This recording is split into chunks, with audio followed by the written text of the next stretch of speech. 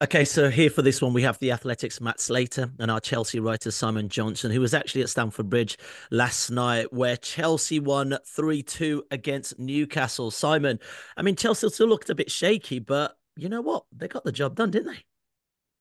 Yeah, and I think it was one of those where that was what it was all about, really, especially from Mauricio Pochettino, given the charming reception he was given during the Brentford game the previous week, for him to, he actually got a bit of applause from a few fans when he walked down the tunnel. I think they were being quite kind to him.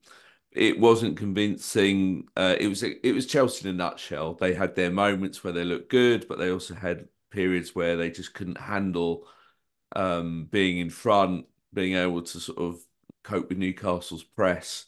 I think the Newcastle's equaliser sums up what Chelsea can, the worst Chelsea can be. Mm. But importantly, it just keeps that little bit of hope alive that they can do something in the league in terms of a high finish, perhaps a European qualification, Mm. and it just keeps their belief going ahead of an FA Cup quarter final. Yeah, I mean, I was also thinking as Chelsea are playing Newcastle, two teams under new ownership, under new regimes or new ideas of how to bring players in or whatnot. Anything you could take from where either club are at this moment in time in terms of their ownership? Work in progress, I think is the politest way of putting it. Yeah. I mean, look, Newcastle are clearly they got off to a brilliant start in terms of how things were going, and now they've hit a bit of a perhaps inevitable bit of a blip, a little bit of a Mm. plateau. Um, Injuries, obviously, Chelsea can certainly relate to that affecting them. So that they seem to have stagnated a little this season. Chelsea just feels a bit more the same. This project, this process, buying young players, it was always in the hope of them coming good in the future as a Mm. collective. But they kind of forgot the here and now, and that kind of is what matters in football. That supporters want results instantly. They don't want to hear that Chelsea might be good in 5 years' time. They want Chelsea to be the Chelsea under Abramovich, which is why they keep singing his name. A section of them that would win a trophy pretty much every season. Matt, Simon just talked about the Abramovich era. I mean, Chelsea did have some success, but things weren't all tickety boo, though, were they? Some success. Oh, I mean, Simon, help me out here. How many trophies did Chelsea? Weren't they the most Not successful team in English? 19, Yeah. 19 in as many years essentially, and I think they're just hanging on by a Yeah. Well, thread now. City are obviously, yeah, yeah. Yeah, I Mm, think But they were a winning machine, weren't they? I mean, that's the thing. mm, And look, I went to the Carabao Cup final, and I was leafing through the program as I do sometimes. And what struck me, and I'd sort of forgotten this, I'm over 50 now. But when I was a kid, I'm sorry to say this, Chelsea fans, you weren't a big club. You're mm, not really. You were one of them, but you weren't one of the biggies. You weren't serial winners. And I was leafing through your honours list, and it is night and day. There is. Was it a title in the 50s? Is there an FA Cup in there somewhere? mm. League Cup, Cup Winners' Yeah, Cup, yeah. And then you and get to the 90s, and suddenly, Matthew Hardy money starts to get better, and then boom, 2000s trophies every year. So back in you were no bigger than Portsmouth. You were smaller than Forest. You were, well, not smaller. You were less successful than loads of other clubs. So I can understand why Chelsea fans, uh, look back fondly on the Roman Abramovich era. I fully understand that. Mm. I suppose what you're saying, Ayo, is is is how did the rest of football feel about it? Um, the rest of football didn't feel that great, probably for the reasons that I've sort of outlined. That Mm. that Chelsea were that kind of lottery club. They absolutely they were the Charlie and the Chocolate Factory club. They won, boom, and then their lives changed. And um, a lot of the issues we talk about now, we worry about sort of the domination of Man City and potentially Newcastle, nation state stuff. Abramovich was that guy. Mm. Financial fair play, what UEFA did, a lot of that was reaction to Chelsea coming along, upsetting the apple cart and worrying big entrenched interests. They were a disruptor club. So I think the story of the Abramovich era, though, is how quickly they became part of the furniture. They became an establishment club. In the even I, who remember the 80s and 90s, had almost forgotten how much they had changed. They really, they are one of the sort of Premier League success stories. They went from a club that their support almost exclusively from West London and that part of town, going back along the motorway there, and that's where their fan base came from. And West London, has other clubs as well. It was, it's a congested market, competitive market, to a club that genuinely has fans everywhere. And we know that at the Athletic. We can see who reads the stories. They are genuinely now, one of our biggest clubs. Absolute, they're there always in the Deloitte money list, and we expect, they are big six, aren't they?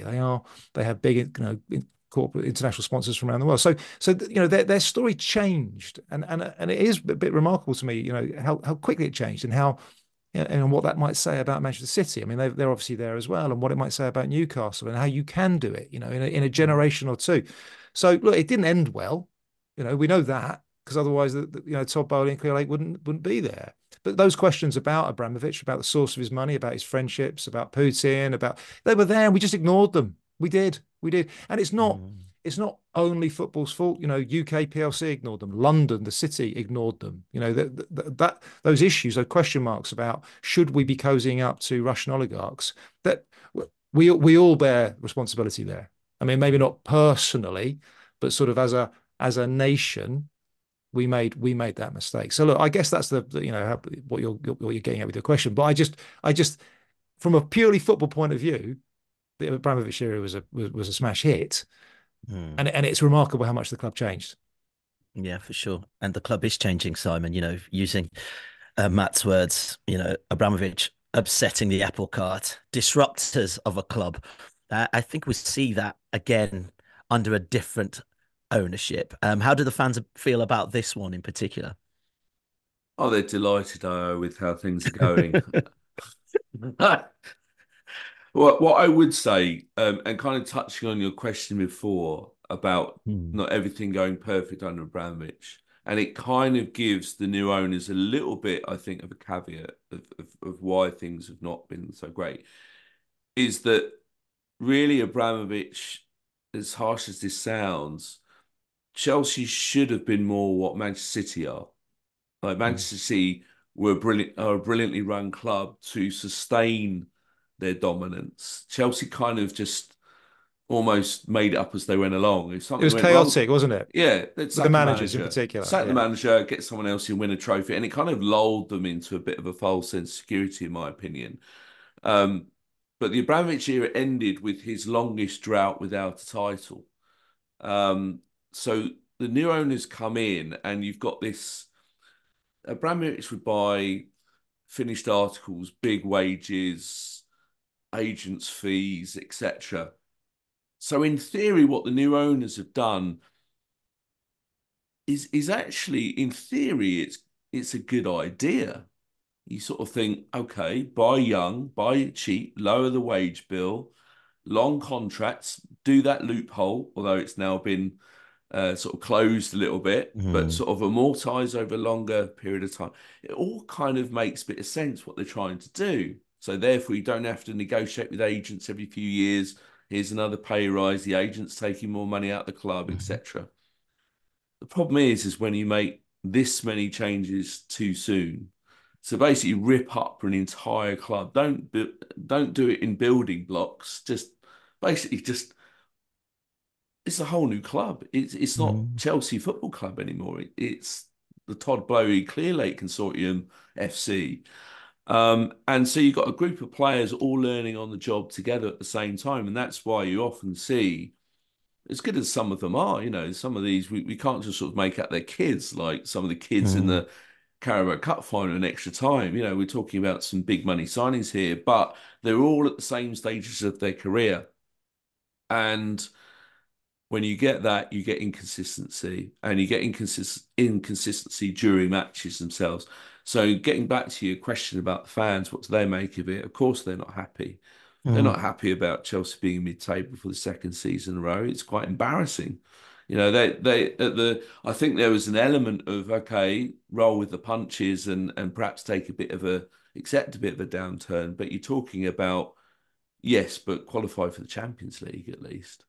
But they don't even look like anywhere near doing that for, well, who knows, next season even. That's how big a gap there is that's suddenly grown out of nowhere. So yes, this is a new disruption, and they've certainly caused eyebrows to be raised with the way they've been doing things, the amount of money they've spent, these long contracts, and it's got the world of football talking. Mm. But in summary, people are looking at them as a bit of a, this is how not to run a football club. Whereas Abramovich, I think, got people talking about, oh wow, he's got money, but he's spending it well, and he's getting success for it. Just trying to offer a little bit of balance here, Matt, in terms of we are judging Chelsea at a very early point in their takeover. Who knows what this might look like, 4 or 5 years down the line. I think of Arsenal and the Cronkies. I mean, not long ago, when things weren't so great, Arsenal fans were Cronky out, Cronky out. I mean, look at it now. Genius, great appointments, amazing scouting, the list goes on. I mean, this is just the landscape we're living in terms of business as well, and maybe fans should just get used to it. Are you suggesting football fans are fickle and are emotional, Controversial. are Dare I childish? say, look, I know what you're talking about. Don't you're talking about. And you left Arteta out as well. Don't forget, Yeah. don't forget that as well. Exactly. Isn't it remarkable what a few wins can do, eh? Yeah. Look, every fan, every club can sympathise, can understand that. I think. Look, I just think Simon's sort of nailed it. Really, I mean, you're right. They're new. They're not brand new anymore, but they're still newish. I think the thing that sort of slightly surprised me is they very seem to quickly change their model. So that first window, they did go out and carry on buying sort of finished articles and big names, and then they sort of seem to ditch that in the next window and go youth, youth, youth, which like at least makes sense as a sort of coherent strategy, and we shall see. And therefore, you do almost ask your fan base to be patient, but they didn't do that. They appeared to have applied two models already and ditched the first one. Then, of course, they've cycled through managers, and that does happen. But again, that doesn't look like they've made particularly great calls, and there hasn't been much improvement. You can sort of see that in the points and the.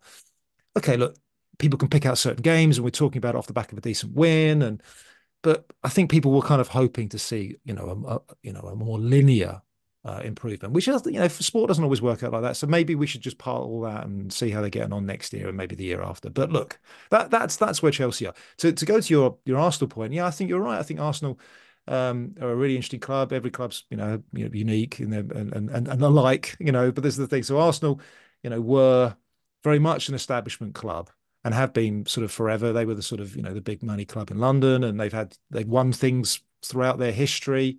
They had a really, really great period in the 90s and noughties. They continued, whilst they sort of struggled to sort of do it in the league, they kept winning cups. And now here we are in the sort of next iteration of Arsenal. And of course, there was that whole painful thing with Wenger. How did they stakes too long there? They've moved stadium. Lots has gone on in Arsenal's recent history that you can sort of go, well, that explains that. And if they did that, then I certainly understand why they did that. And yeah, okay, that's a consequence of. So I can sort of see the Arsenal story, and it makes sense to me. Cronkies are interesting. They didn't get much love for a very long time. One, he's not a particularly lovable character, is he? He doesn't say much. I'm not being mean to the guy. He just doesn't. He's just not a warm, cuddly guy. He doesn't sort of seem to care about that. He's not any warmer or more cuddly at his US sports franchises. But I think the thing that I always used to think about Arsenal, particularly when people were really on him, is that this guy is actually committed to winning. I mean, you can't say that his US sports franchises, he's just happy to bank the checks and he's just doing this to show off or something, or it's all a big tax write-off.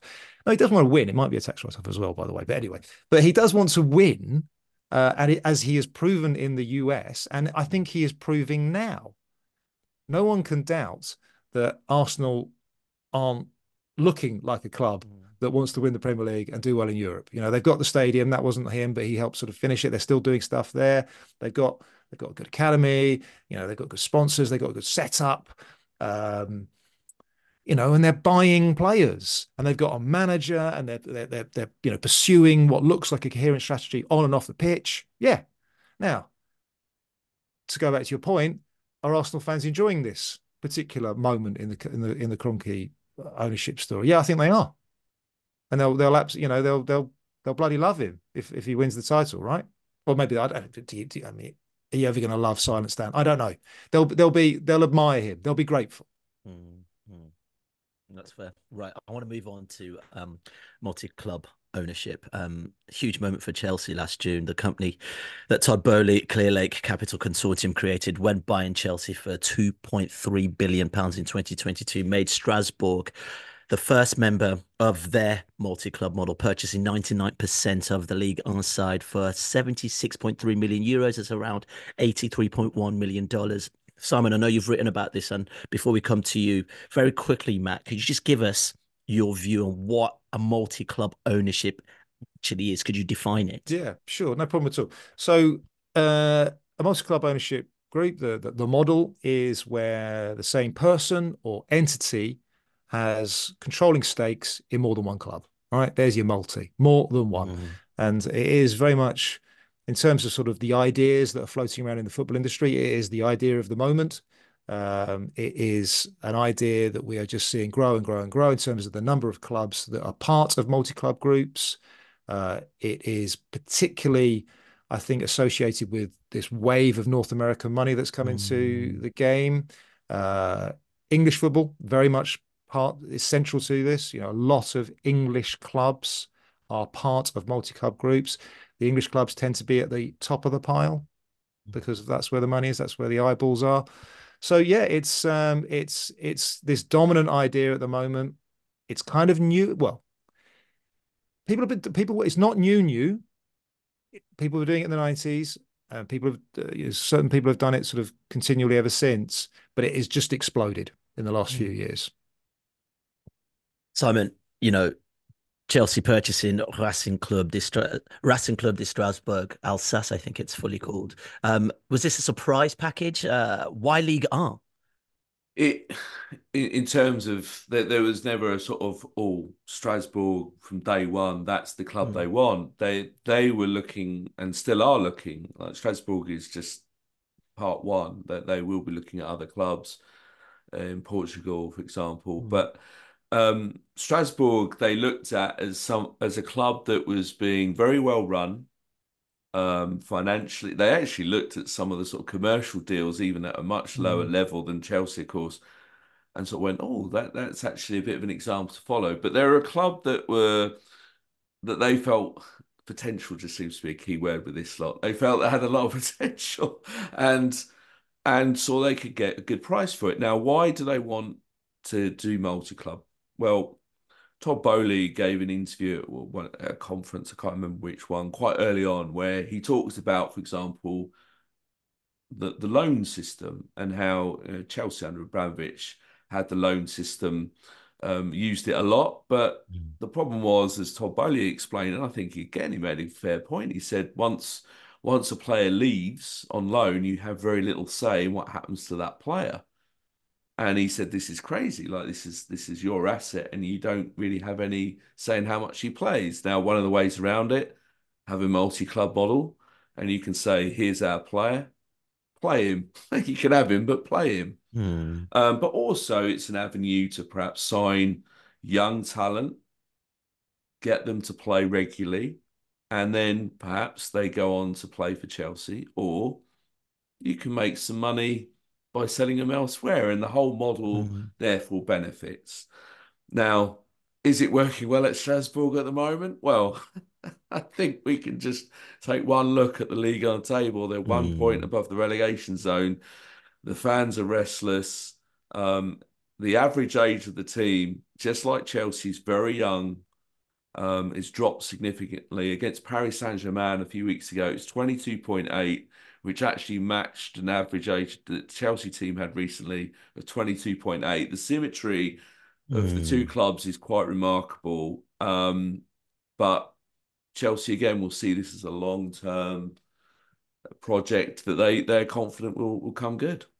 If the idea of this model is to obviously be able to exchange assets from time to time. I know Chelsea have got a couple of players at Strasbourg at this moment in time. How are they doing? Well, Angelo Gabriel was actually having a good loan. Unfortunately, he's picked up an injury, which is going to keep him out for 6 to 8 weeks. Not very good timing. So he's been working well. But what I should say as well is that he was a player that Strasbourg were already looking at. But of course, they did not have the finances or the gravitas to compete for his signature. So for Strasbourg, this seemed like, well, this is amazing. You know, suddenly they could get a player that they didn't that they wanted, but they couldn't afford. And BlueCo say, don't worry, we like him too. We'll sign him, and you can have him on loan. It's win-win. And who knows, maybe he stays on loan again next season. So he's played quite a lot. I mean, yes, there've been some problems, and Vieira has shown that he's not just going to bow down to what BlueCo would obviously prefer. There are periods where he's been out the side. As for Andre Santos, this looks like it's not going to be a great loan again for him. I've got a lot of sympathy for Santos, victim of a very bad loan to Nottingham Forest. He only played a couple of games, didn't he, or something? I can't even remember how many Yeah, he because started. Nottingham Forest agreed a loan deal for him, and then Mm. they went out and signed a couple of midfielders. Mhm. Genius. So, and what are you going to do? You're going to pick the guys you've actually bought. You're not going to pick the Mm. loanee. And so um, then an agreement was reached with Strasbourg, although they were actually looking for prioritising a winger and a left back. And you get the feeling this is where BlueCo have perhaps sort of strong armed them a little bit. Strasbourg will say, "Oh no, we discuss together and we decide what's what between us." But it does feel like Santos was put their way, even though they didn't really need a central midfielder, and Mm. he's not started a game for them yet. Yeah. Which says it all. But one significant sort of little nugget I picked up, which Strasbourg may sort of again sort of pour cold water on, is that in their search for a winger that they were looking at, they were looking at some good names. Mm. That BlueCo essentially said, we don't want competition for Angelo Gabriel, so don't sign anyone. Mm. So this, and of course, that's worked out great because now Angelo Gabriel's injured. Mm. So that's left Strasbourg in a vulnerable position. So this is how the multi-club model, from a Strasbourg point of view, Mm. and this is certainly where the fans are coming from. That they feel, they could feel like they're coming out second best. Yeah. Matt, what are the, I guess, assets, we can put it as a blanket term, are shared between the clubs in this sort of multi-club ownership? And I can imagine each type of multi-club Yeah, ownership varies in what's uh, shared, right? very much so. So there are so many, different examples of this, and people are doing it better than others. I think if we just focus on what I think Chelsea are trying to do, what Mm. BlueCo are trying to do, it is very much for me a feeder club model. It is, if you like, the US sports system that Boehly knows best. The LA Dodgers have a fantastic farm team system, Mm. and the LA Dodgers are very much at the top of the pile. And if that is your strategy, it can work, right? As for the reasons Simon's outlined, they looked at France. Why? Because France is really good at football. There's loads of good Mm. footballers there. Ligue 1 has a good reputation. It's a young league. It has a fantastic sort of reputation for sort of developing talent. It's still one of the big five leagues. Mm. There's an opportunity to play in Europe. Again, probably not at Strasbourg at the moment. Strasbourg were available. French clubs are cheap. They came out of COVID weak. French league has been open to the idea of multi-club, more open than other leagues. There are lots of reasons why people looked at French clubs. Ligue 1 and Ligue 2 are full of multi-club groups. So that there's that story, and I'm looking at the table, and all the clubs they're up against, they're fighting for relegation against Mm. other multi-club club that have English partners. So that's why they're there. So it's about recruitment, and it's crucially then about development, right? So you recruitment, you have a flag in the sand, you have a footprint there in a key football market, but you do use it as a shot window. You use it for minutes, you use it to develop players you have, or to then sell players that are surplus to the group, right? Which helps with FFP and all the things that kind of Chelsea and Boehly and Clear Lake Mm. are thinking about. So there's lots of obvious reasons. So what do you share? Well, you share scouting, you share data analysis. You might share. I know that Strasbourg have have, if you like, beefed up. Their head count Mm, has grown. So that is what BlueCo would be saying. Look, we know we'll get you a good physio. We'll get you a good strength and conditioning coach. We'll get you a good, better data analyst. We'll get. So mm, those are the sort of things that kind of like Strasbourg's previous ownership will be thinking, okay, look, this was good, right? This was good. But from a Strasbourg fan, all you're seeing is once upon a time, we were the most important club in our owner's empire of one. We were the apple of his eye. mm, So that sort of an situation that Simon was explaining, where they needed a certain player and maybe they needed a backup, and they didn't get one because it didn't work with the group strategy. But once upon a time, there was no group strategy. It was Strasbourg strategy. Let's do what's right for Strasbourg. Yes, you may have made us better off the pitch, and yes, there may be more potential, and maybe we'll get a better player every now and then. But once upon a time, all decisions here were made purely about Strasbourg. They're not made purely about Strasbourg anymore. And I just wonder, and I look at sort of where they've come from, and they were going for a good moment in their history. They've been mm, up, they've been down, they went almost bankrupt 20 odd years ago. So they've been, they're not an established League Earn club. They've been good for the last few years. I just see, they'd never say this honestly, but I suspect that BlueCo's view of Strasbourg is we're quite happy for you to be a yo-yo club. We want you to be competitive. If you go down, we'd want you to come back up again. Of course we would. And we do want you mm. to play well. We don't want you to be bad. But you being Ligue 1 is not, it's not life or death to us. It's not what we're about. We want you to develop players. We want you to punch above your weight. We would like to sell you a few, sell some players that play for Strasbourg. Yeah, we want you to contribute. But we don't necessarily need you to win. We need Chelsea to win. Mm. I want to follow on to that, Simon, in terms mm. of, it's a lot of disruption clearly for a club that's still trying to figure itself out in the top flight. What do the fans feel about this sort of BlueCo takeover, the Strasbourg fans in particular?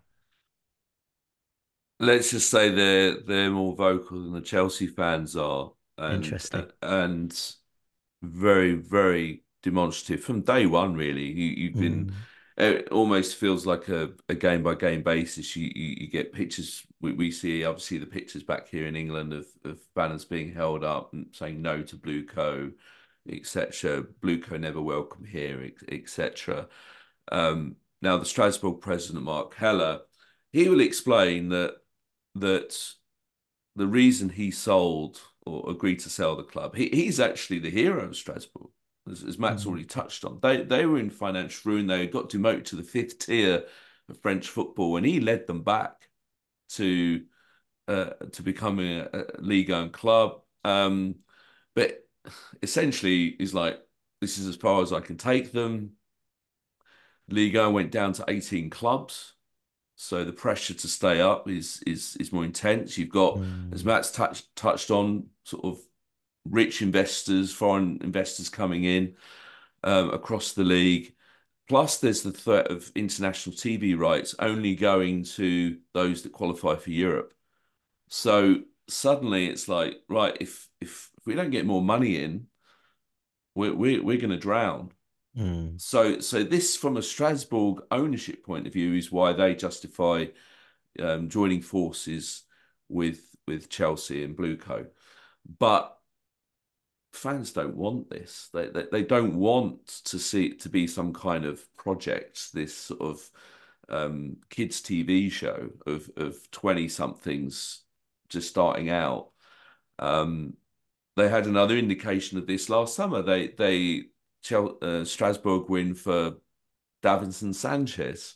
mm, Now that may make many people frown because they'll remember how much he struggled in the Premier League at Tottenham, but it made a lot of sense if you actually think, again, he's a 27-year-old defender, perhaps someone who can help the young guys settle in. But BlueCo, no, players under 25. That's what they're going for.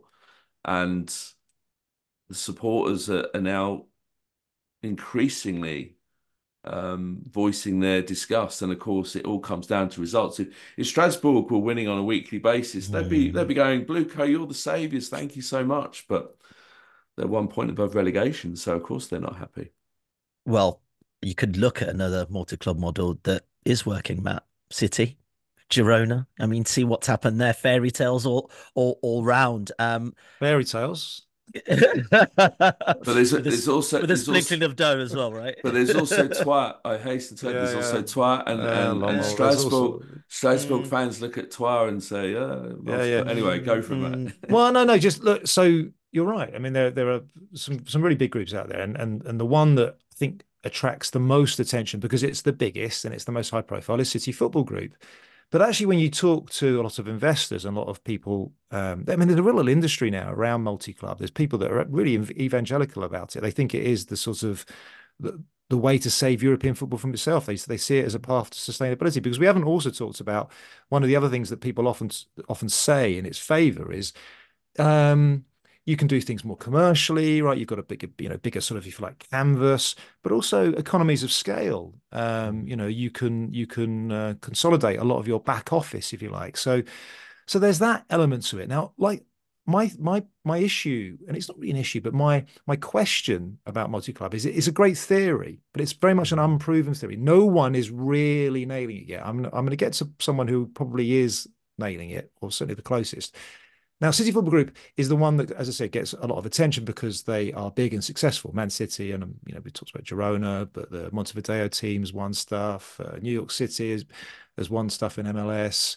The Japanese team, which I think is more of a joint venture, they win. They've got wins, right? mm, But let's not forget they have enormous financial support behind them. Huge. It's a massive bet on this group. There's now, I think, 13 clubs, and they've got some partnerships as well. But it's a long way from profitable, a long way. And yeah, they win some, they lose some. Not every club is as happy as other clubs. There isn't much evidence of that genuine player trading model working yet. There's a few mm, individuals, but it's not a smash hit by a long shot. Has an enormous what they have is they have an enormous team. They have a lot of thought behind it. Um, it's definitely working for Manchester City, because they are getting the savings on their back office. None of the execs at Man City are paid by City; they're paid by City Football Group. Um, um, it's certainly helping Manchester City sponsorship deals because they're giving a bigger sort of shop window, which helps sort of push up those prices, those values of those assets in a legal way. I'm not talking about anything, sort of shifty that's happened in the past, may or may not have happened in the past. They are using the multi-club model to in its sort of in its sort of best way. But like I said, there are still bits that they're not ticking on the multi-club checklist, right? They're not. Now, the one that when you talk to the multi-club evangelist, like who's doing it really, really well, is Red Bull. Now, it's Red Bull because they have the most coherent strategy. If you think about City Football Group, what is their strategy? Well, it's sort of dominance, it's winning, it's being in strategic markets. Yeah, tick that. India, China, US, yeah, they're all strategic markets. It's good for UAE, all right? But Red Bull are the ones that, from a multi-club model, are nailing it. It's because they're what they're trying to do is so simple. They are trying to sell Red Bull. They're trying to sell fizzy drinks. So it is a marketing play. So the teams are called Red Bull.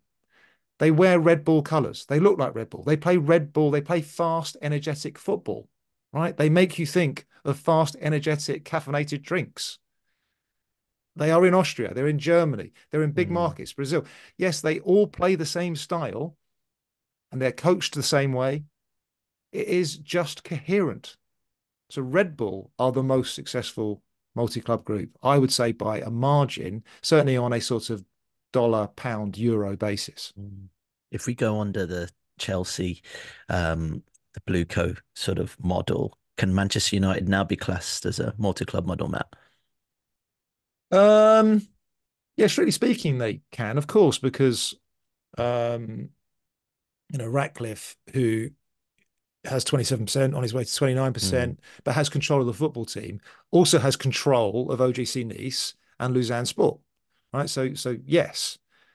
Now, it's brand new for the Man United part of that equation, and we shall see what they do. Do they lean on the other clubs at all? Do the other clubs become feeder clubs? It'd be interesting to see what OGC Nice fans think about that. I think there are already some concerns there.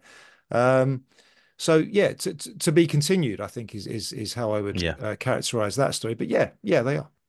Yeah. Okay, let's move on to the glorious subject of PSR. Earlier this month, Chelsea reported a 90 million loss in the 2022-23 accounts. What does this then mean for PSR, Matt, where Chelsea are concerned? Oh, well, look, I'll be interested to hear what Simon's got to say about this. Look, just for Mm, just like for my benefit, just looking at the numbers, looking at other clubs, they I think were right up against it for this current year, 22, 23. I think they've obviously just ducked under because they haven't been charged.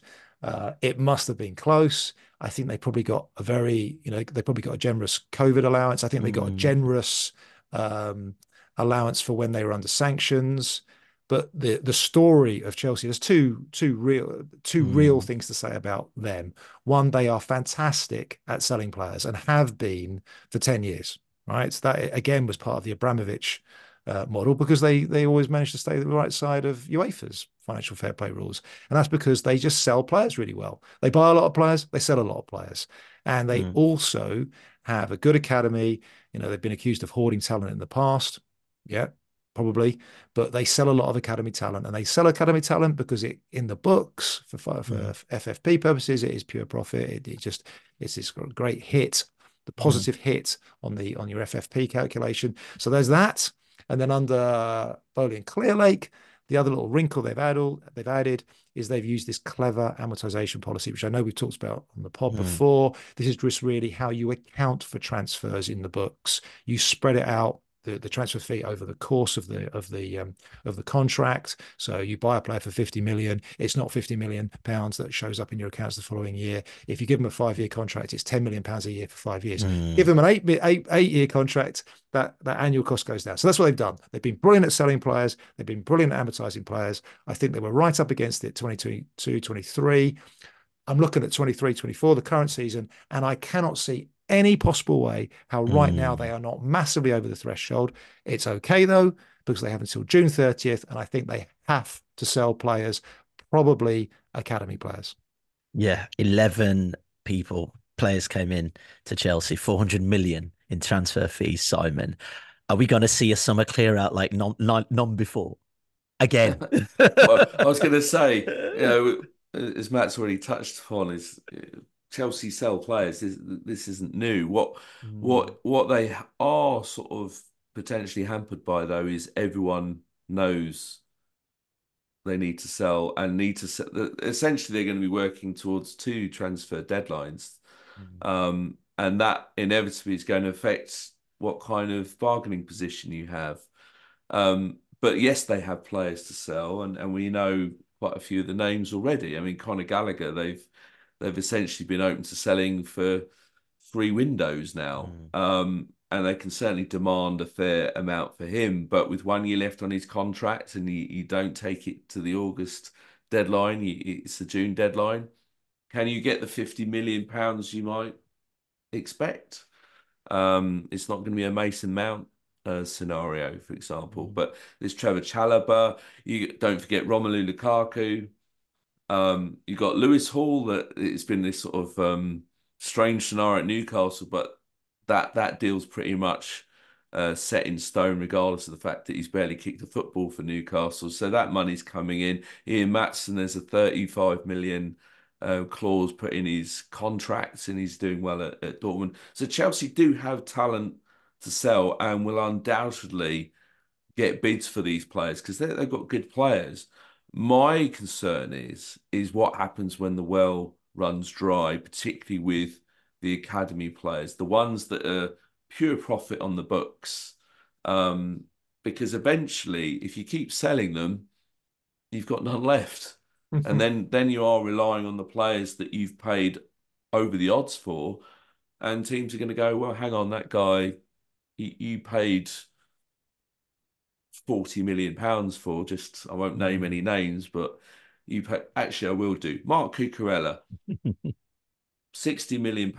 No one's going Mm, to go anywhere near that because he's been a big disappointment. So then you're making a loss, just as they did with Koulibaly, one of the few older players that Matt referred to, who they signed at the start. Raheem Sterling, another one. They basically signed two seasoned guys, and neither of them have really worked. Perhaps that's why they went completely the other side, because the first two they were stung by. But they're not going to make money back on those guys, and that will be the concern going long term if they maintain this trading philosophy that they have. Yeah, for sure. To finish, Matt, I know the Mm. Premier League had a meeting yesterday where PSR once again Oh came yes. up. Can you give Mhm. us a quick summary of what that entailed, please? Yeah, well, PSR came up. This is the sort of shareholders meeting they had yesterday. It was actually an emergency meeting about the new deal for football, about this much delayed, much talked about financial settlement with the rest of the game, with the rest of the English Football League, that the Premier League have been under pressure to deliver for a couple of years now, and they've been talking about it for a couple of years. This all came out of, if you like, the pandemic and the crises at Bury and Macclesfield and Bolton, and just this idea that English football, the whole pyramid, isn't particularly financially sustainable. There's lots of losses at the bottom. Mm. And then, of course, the European Super League debacle. So there's a fan-led review led by the sports minister, made a white paper. The government is committed to resolving, if you like, a sort of 30-year problem that was been festering, really. This is when the Premier League was created. So just, broad brushstrokes. Once upon a time, about 25% of the game's revenue, if you like, was shared with the rest of the pyramid. It's averaging at about 15, 16% now. The English Football League would like it to be 25% again. They think everyone will be sustainable then, and we'll have a nice, healthy ecosystem that's good for everybody, right? This is where players and coaches come from. And this is our part of English football's USP, our wonderful narrative, how deep our football goes. New clubs up, new clubs down, the jeopardy of relegation. Lots of debate. I think we're probably going to split the difference will be about 19%. It's a lot more money, but here's the headline. Here's the thing that I think people aren't quite grasping. The Premier League has been unable to decide amongst itself on how to fund this and even the sort of terms of this. So this isn't an NFL problem at the moment. This is a Premier League problem. And the real story here is the Premier League has never been this divided in 30 years. They are, the whole 14-6, the dynamics, the voting dynamics, you need two-thirds for a decision, and how that was really clever. It was really clever, checks and balances between the haves and the have-nots. I'm sorry, that's out the window at the moment. We are coming through a really weird period. I think COVID shook things up. I think European Super League shook things up. A lot of US ownership in there, a lot of different personalities around the table. The Premier League has a problem. It is split. And this current issue, this new deal for football, is just the latest symptom of this split. They are all driven by self-interest. They are not thinking collegiately. They're not thinking corporately. This was the part of the Premier League success story that, unlike some of the other leagues, they did think, they put their differences aside every now and then, and they make really good business decisions. I'm not seeing any evidence of that right now. And the spin they put out is, instead of talking about the new deal, instead of deciding the new deal, which is what the government, which is what the rest of football wants us to do, we're going to spend the next few weeks and months sorting out our own new profitability and sustainability rules, which really shouldn't take that long. They're going to basically copy the UEFA rules and tweak them slightly. That's fine. But they had to sort of get some minor win out of yesterday's debacle, which was a debacle. Well, perhaps yet again another symptom of such global stakeholders within the Premier League. But that's another podcast, I'm sure. Gents, thanks so much for your time, Simon, Matt, and don't forget to rate and review the podcast. And we'll definitely be back tomorrow. Thanks for listening.